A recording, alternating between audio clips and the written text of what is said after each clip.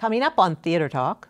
This was not part of my master plan, to become the largest not-for-profit in America, not even to be on Broadway, let alone to have 3 Broadway theaters. It was just seizing opportunities as they came along and exploiting them successfully, honestly. It was not part of a master plan. But do you ever think, this is too much, this is too big, I can't handle it anymore? I live in a constant state of terror. I do. Theater Talk is made possible in part by the CUNY TV Foundation.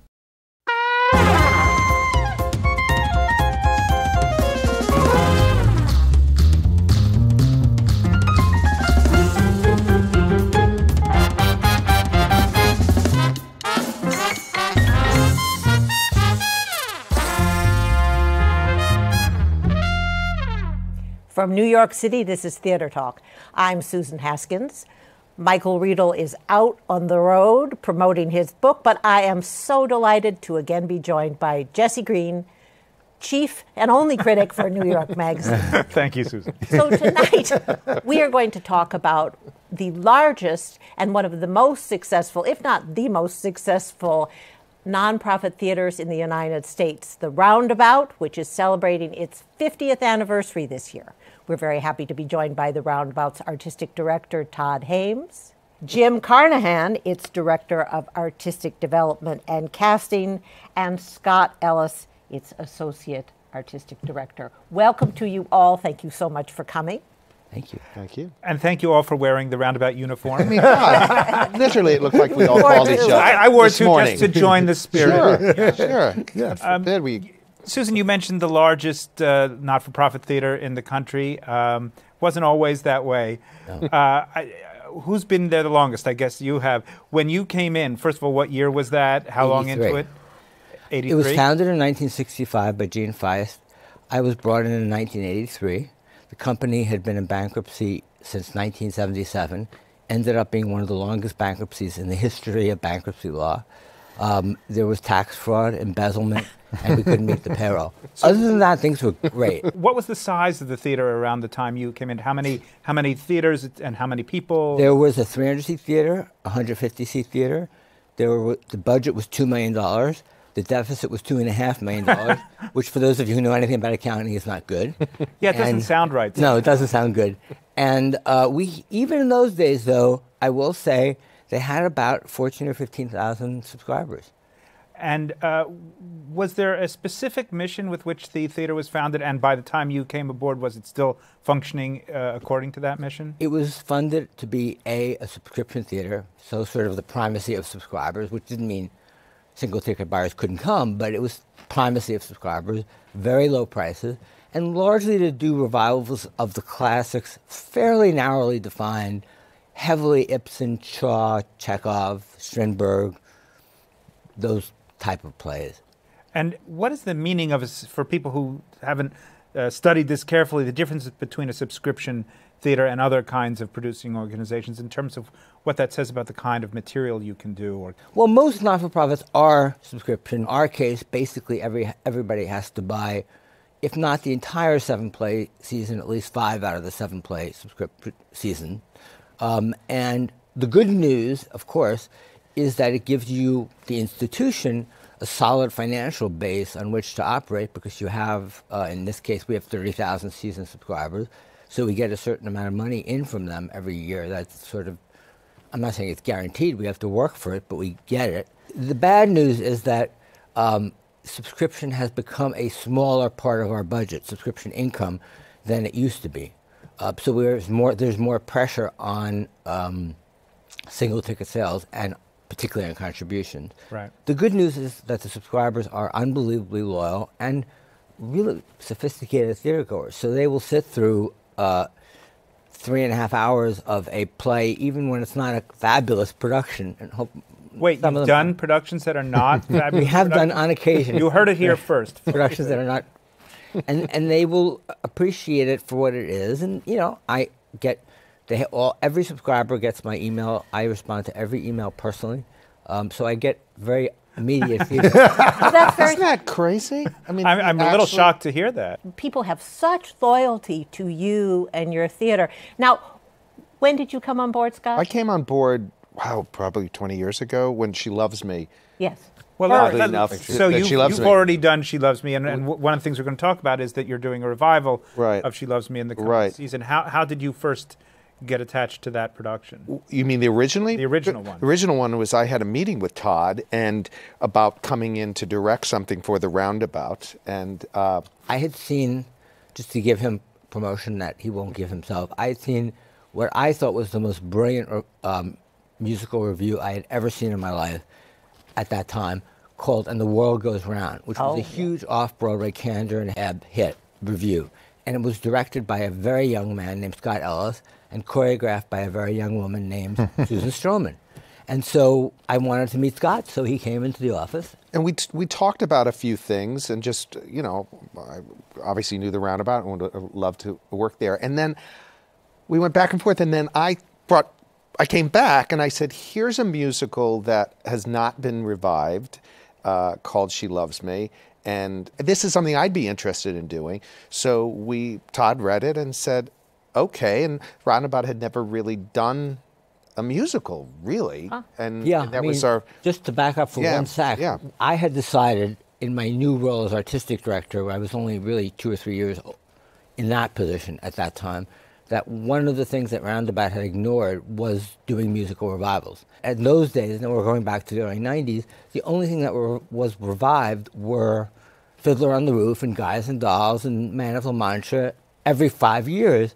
And I felt that there were a wealth of musicals that were of Broadway quality that should be revived. And so that was my concept. I didn't know what I was getting myself into, but that was my idea. Let's bring Jim in. When did you come into the theater? When did you come to the theater? Actually, literally during previews of She Loves Me. I was an agent in Los Angeles and came in to meet Todd during previews at the Criterion Center of She Loves Me, actually. And to introduce him to a couple of clients, actually Fiona Shaw and Juliet Stevenson were the clients. And we met, and then about a couple of months later, I thought, you know, I don't want to be in LA anymore. I don't want to be an agent anymore. I'd love to go back to New York and work at a theater. So I called Todd and said, hey, I'd really like to come back to New York and work at a theater. He gave me a job.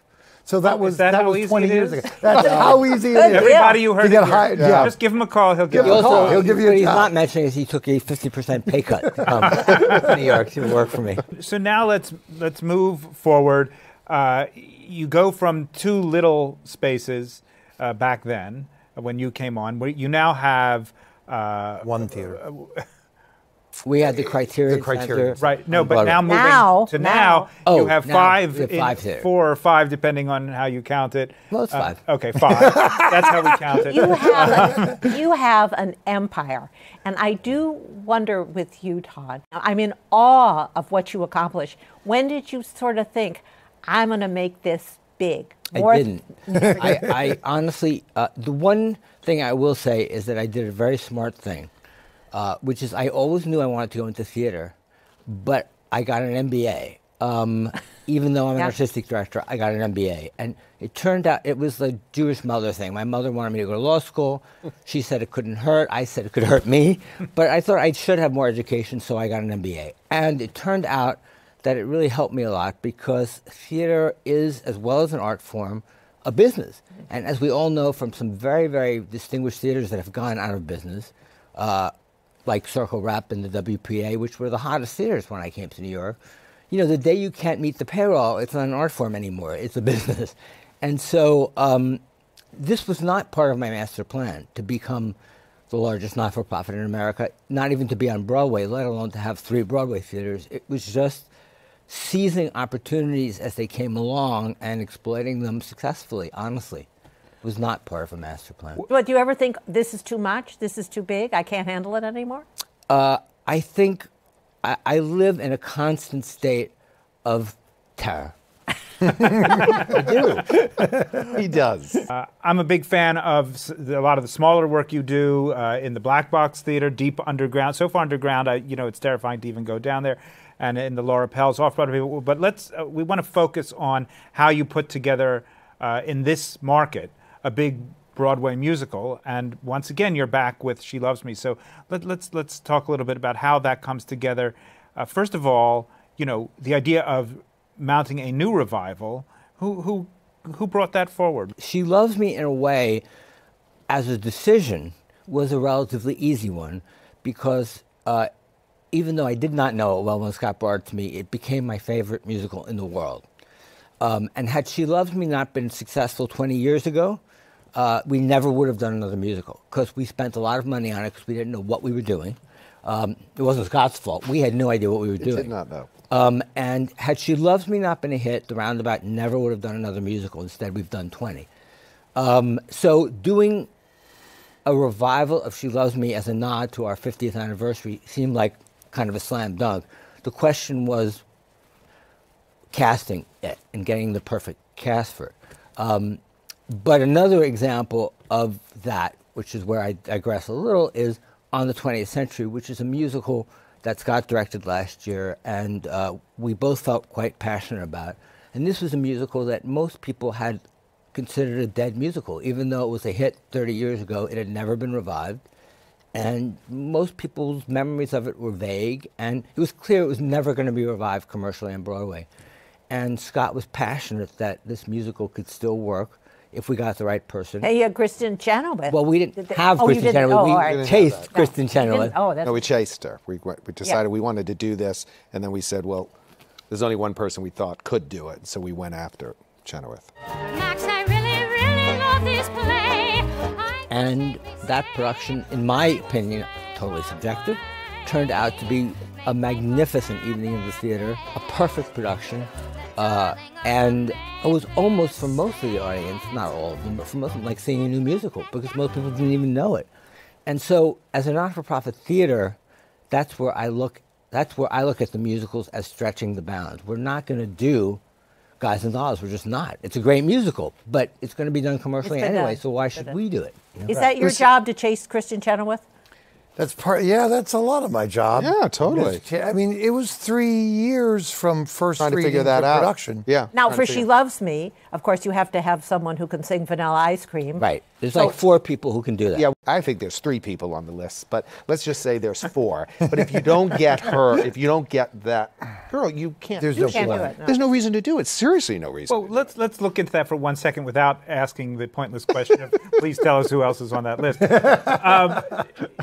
How can that be true, that there are only 3 or 4 people who can produce those notes and play that girl and, you know, give the audience the experience it wants? And can we ask who's doing it now? Laura Benanti. Because Oh, very there's good. 2 requirements. 1, they have to be able to sing the score, but 2, they have to be able to act and be guaranteed, in my opinion, be guaranteed to give a Broadway level extraordinary performance. Okay, not so just that's hit what the notes. narrows down. That's Totally, what narrows down. totally. You're not going to take some Juilliard soprano who just graduated. No matter how good. But it's Well, and also also a story she's- about people at a certain age. She's an age. Yeah. You have She's to an- be They have to be. 35 They're at to a 40. point in their lives Yeah. that love has not come Has their not way. happened. Right. So this is not about young But people. is there also, not to be crass, but a consideration that you have to sell a show? You No. can't- that is not a consideration. No, the consideration in She Loves Me, as it is in most of our musicals, really is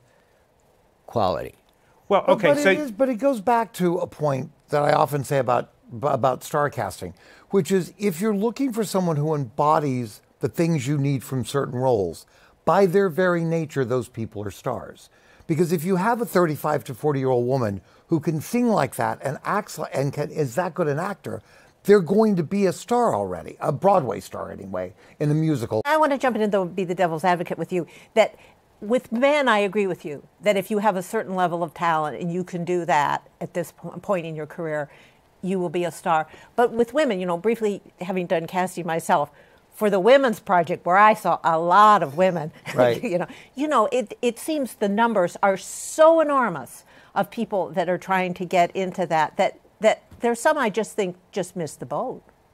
Is that, or do you agree, or do you disagree with me? Yes, in some roles. I mean, I think there's some fabulous character actresses Yes, out yes. there. But you mean if you although are you- talking about a leading lady for a musical, who can sing like that, Yeah, yeah. you know, You're going to know who they are. You're going to know who they are. There's only 4 Laura Benanti. well, also you have to. The show was written to be performed by a certain kind of person. Originally, it's sort of in the DNA Yeah. of these characters that they're not going to be too young and too inexperienced. It was and Barbara Cook, right? Barbara Yes. Cook. who was already a major Yeah. star at that point. And then Judy Kuhn yes. did it for us when we Okay, originally so did it. you've got your list. Yeah. Yes. And is this decision number one once you decide you're doing the We show? would not have would done not do She it. Loves Me. Would not have done She Loves Me. And And we Laura all Hunt said agreed, yes. had Laura or one of the other Okay. few had said, if Laura had said no, and we would not have done it. So you go after Laura, and you have to offer her the stupendous sum of $1,300 a week, if that's true. I mean, the people are paid scale and for the initial run of the show, I assume. Right, yeah. So you're not offering them wealth. That's not the opportunity. I assume the selling point here is this material, and sort of someone's at the right age and the right. perfect moment to do it. Someone wants to do that role. Right. But also, it's a show that's never going to get revived commercially. It's never gonna be on It's not Broadway. going to be. No commercial producer is going to say, "Oh, let's do She Loves Me. We'll make $10 million." It's not going to happen. And it goes back to what Jim was saying, is that what Roundabout and nonprofit theater can offer is we have a limited run. Doesn't matter what happens, you're going to be seen in this role. People know that you're going to do it. We're not closing in 2 weeks. You're going to be here doing a role that you really want to do. Now, so that's some commercial producers say, and I'm not playing got you, but some producers say, well, you have the tax break of a not-for-profit, but still you can mount these fabulously expensive productions. And they say, is that fair? I actually have no idea what in the world they're talking about. All right. They are literally like, seriously. insane.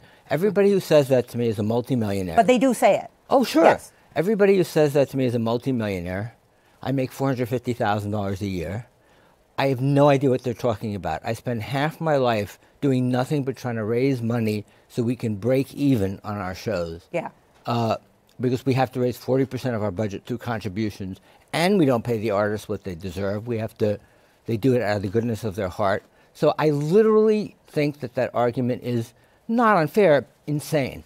All right. Very good. Do you have to raise money specifically for a production in order to something like this, or is it all part of the general? All part of the general budget. Okay. But we think hard about the whole, the musicals are very expensive. So every year it's a decision. I mean, on the 20th century was a big risk. It was Expensive. very expensive. Right.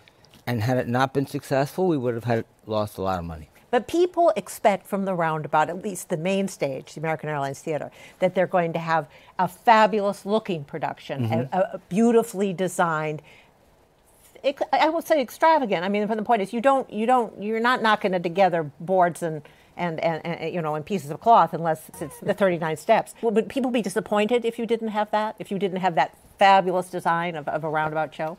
I think in certain musicals, yeah. I Yeah. mean, I think they expect it to look. Look, the reality is the performers know it, the artists know it, and Jesse Green knows it, that the critics are going to review this show the same way they review any other Broadway show. And the other Broadway, Spider-Woman might spend $80 million. Spider-Man, sorry. Might spend $80 million. Spider-Woman wouldn't have spent that much. Others may spend $20 million. We might spend $10 million.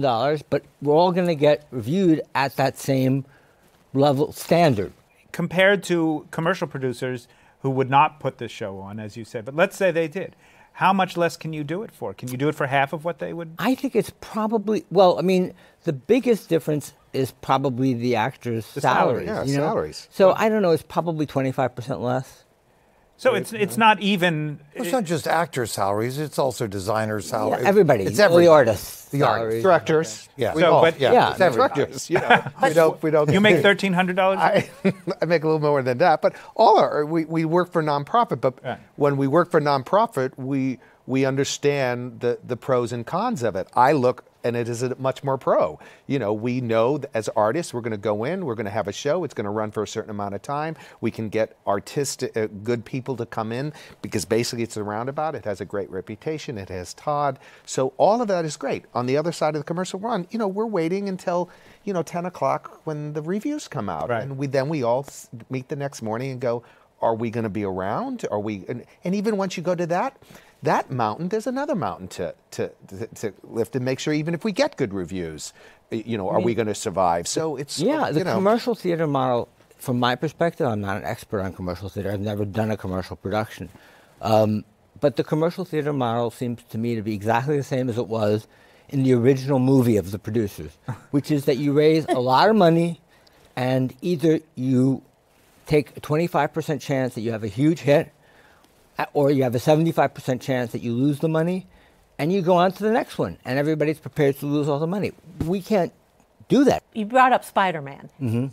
Would you ever, I mean, we're in a situation where they set that up, and then they let the genius, and she is a genius, Julie Taymor, just go. Would you ever take a gambit on an artist that way and just not rein her in and just let her go? No. Well, that's another thing you can't afford. It sounds. You have to be you have to be aware when you come into that situation of what the limitations are and what world you're working on. You have to be responsible, not only as a theater, but as artists when you're going into the theater, because you have to look at the whole picture. It's just not just your show. It's going to be 10 other shows, so you have to fit into that.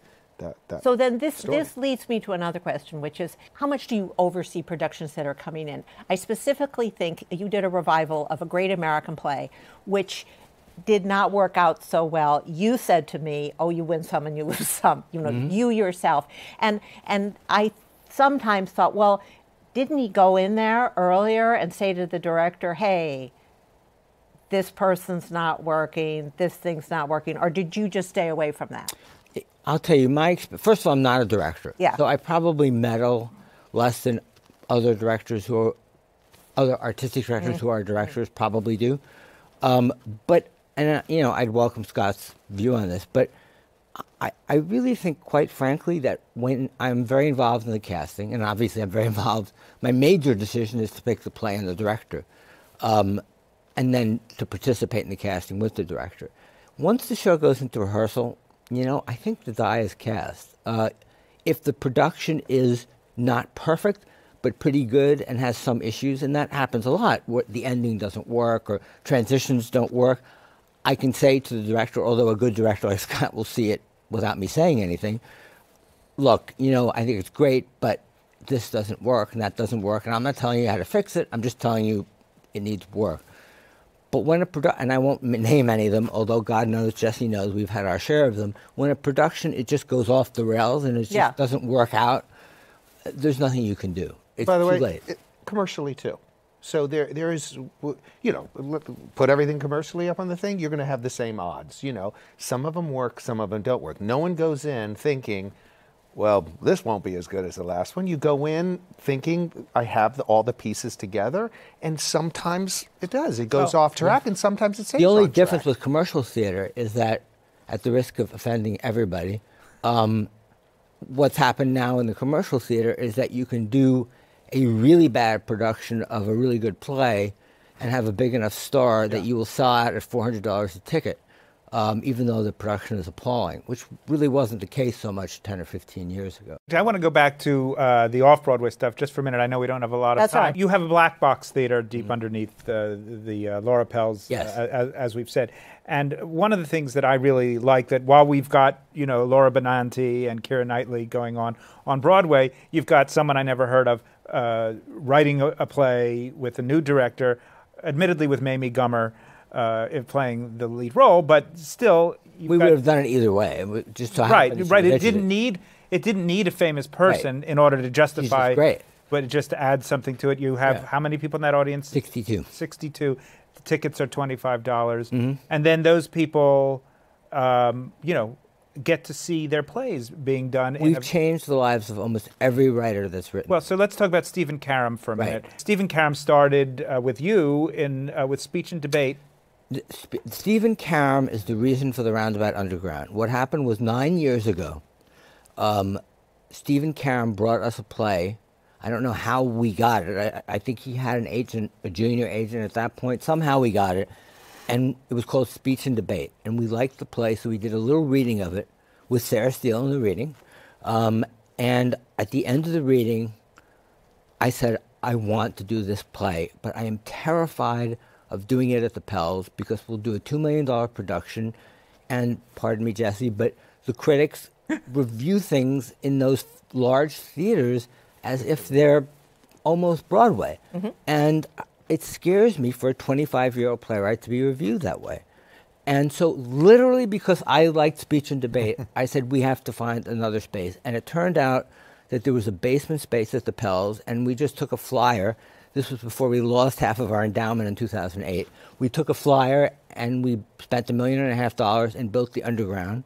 Doesn't look like it cost $100 million, but it did.